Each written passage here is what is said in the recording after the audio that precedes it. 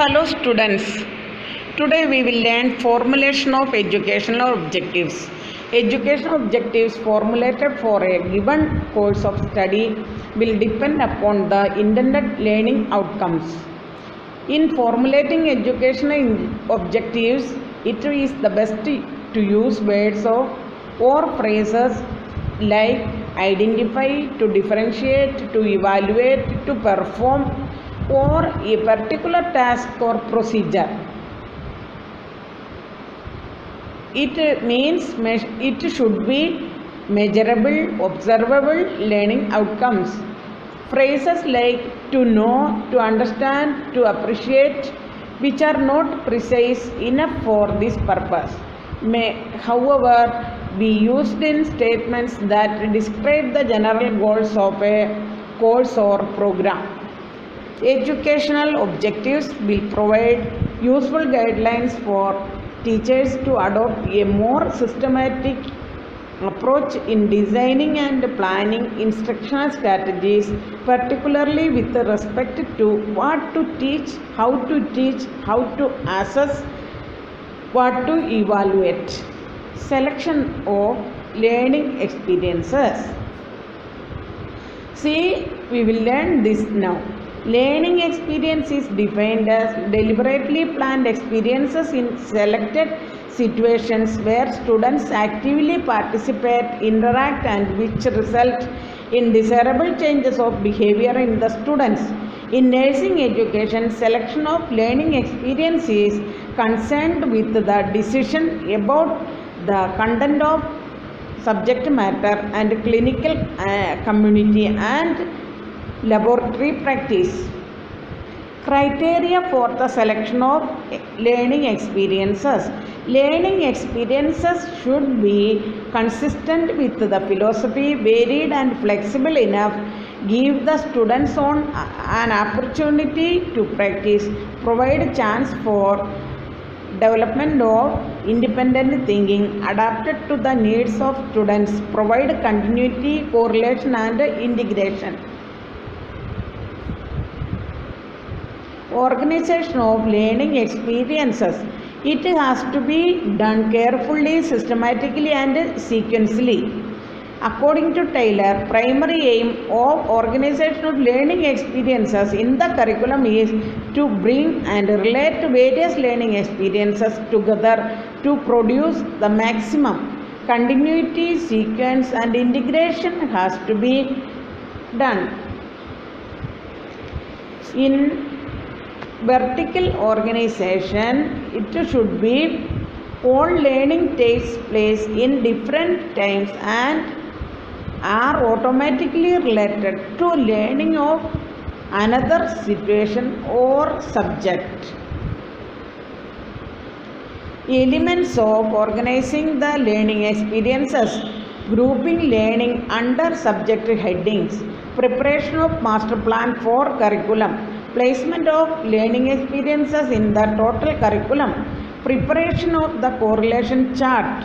Organization of clinical experiences. Types of teaching system, how to be followed.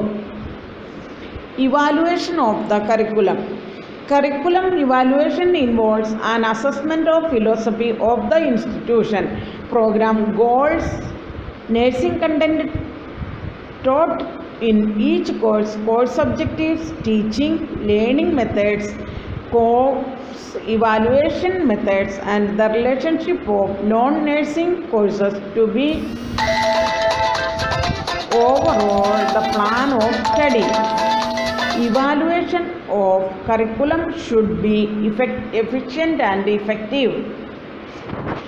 5 M's of curriculum evaluation.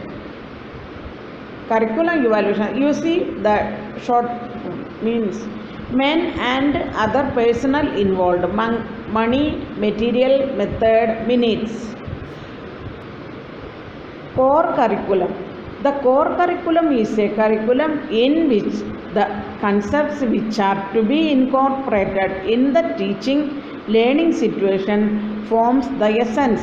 According to Fredgrave's core curriculum means the central area of concern, the central theme, and the thread which provides the main route for the students through the curriculum or part of it.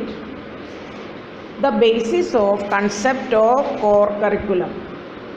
Based on philosophy of pragmatism and experimentalism, fundamental human activities as a central of learning, continuous reconstruction of experiences, emphasis on problem solving, and an important part of learning, emphasis upon the basic democratic values and the cultural basics based on the cognitive theories of learning. Characteristics of core curriculum. It should be related to education aspect of teaching and does not take into consideration of the specialization or diversification of courses. Focus on the common problems of the learners. To provide first-hand experiences to the learner. Aims of all-round development of the learner. Flexible, providing for the individual needs of learners. Time is provided for the completion of the activity with multimedia approaches.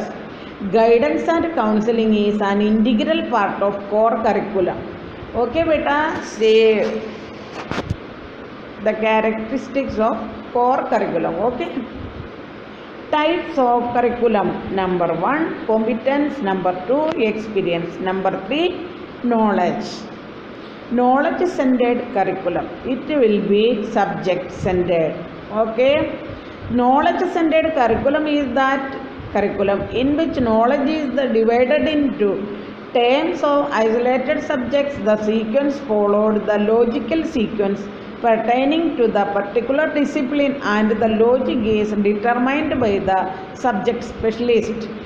Competence-based curriculum.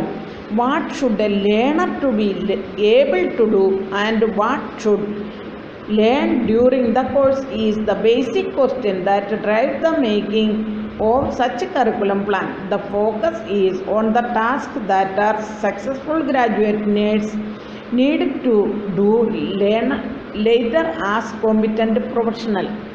The task could be cognitive problem solving skills, definitive communication skills, mixed type encompassing more than one domain. Nursing curriculum need to adopt this approach more widely. Experience-based curriculum. In this type of curriculum, learner is placed in the natural setting of the community. Perhaps community-oriented nursing education is an ideal method of educating learners. Next, we will see new types of curriculum. Corresponding to the changes in the education system in our country or in other countries, there have been changes in the concepts and form of curriculum. As new psychological, philosophical and sociological principles modified the educational process, new types of curriculum came into the being. New types of curriculum are the traditional or subject-centered curriculum, child-centered curriculum, activity curriculum, experience curriculum, and differential curriculum, basic education curriculum, official curriculum, hidden curriculum. According to Olivia Bevis, 4 types of curriculum: legitimate curriculum, illegitimate curriculum, hidden curriculum, null curriculum.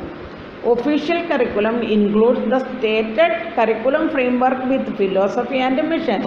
The operational curriculum consists of what actually taught by the teacher and how its importance is communicated to the students. Legitimate curriculum is agreed by the faculty. Illegitimate curriculum. This is the curriculum that, because of the constraints of the behavioral objectives driven curriculum prevalent in nursing cannot be graded or officially acknowledged. Hidden curriculum, it is the curriculum that covertly communicates priorities, relationship and values. Null curriculum, this is the curriculum that exists only in the hearts and mind of educators but seldom exists in reality. Subject matter curriculum, teacher centered, more emphasis on subject matter, teacher predominant.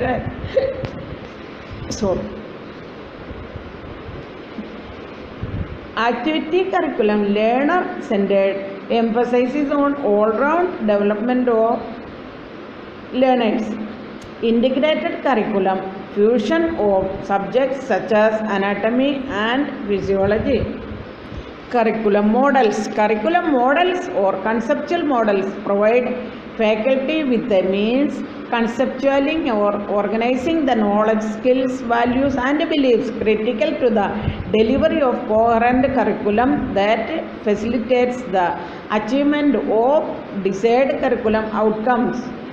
Purpose of models. See the purpose of models. Which model? Curriculum model. Okay. See. Number 1, provide a blueprint for determining the scope of knowledge. These are the educational roadmaps.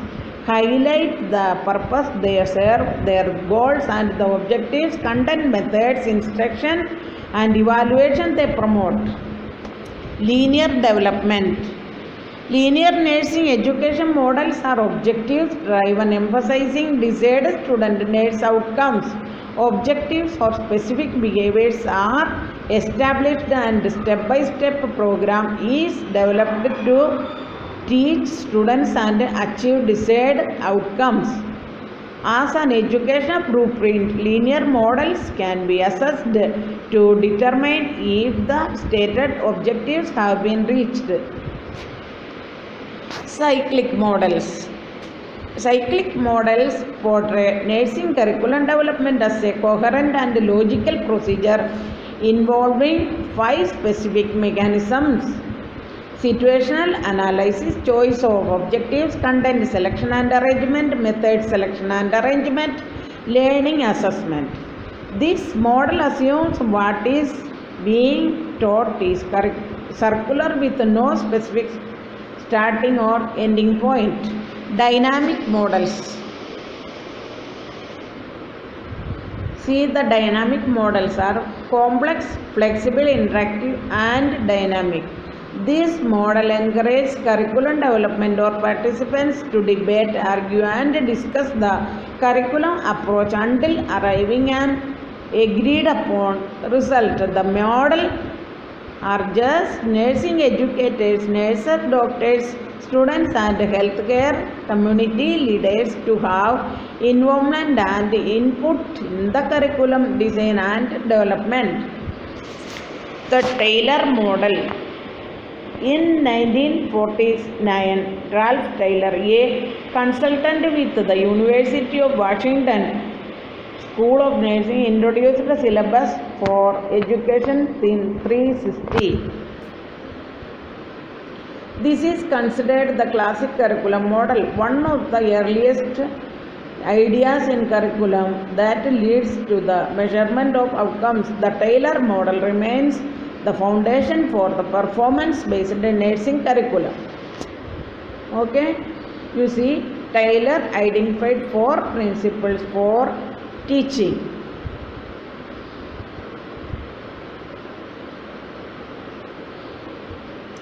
Stenhouse's process model. You can see in this slide. Okay.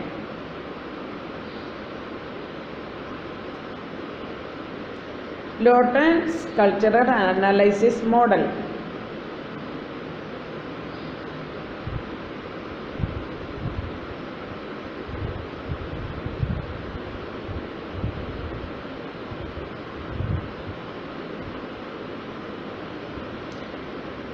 Beatty's 4-fold model.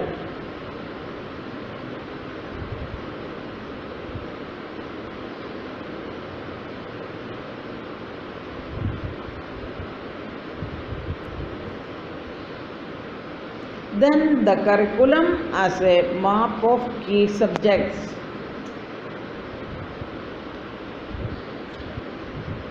Formulating philosophy of education. Okay, we will learn tomorrow formulating philosophy of education. Okay.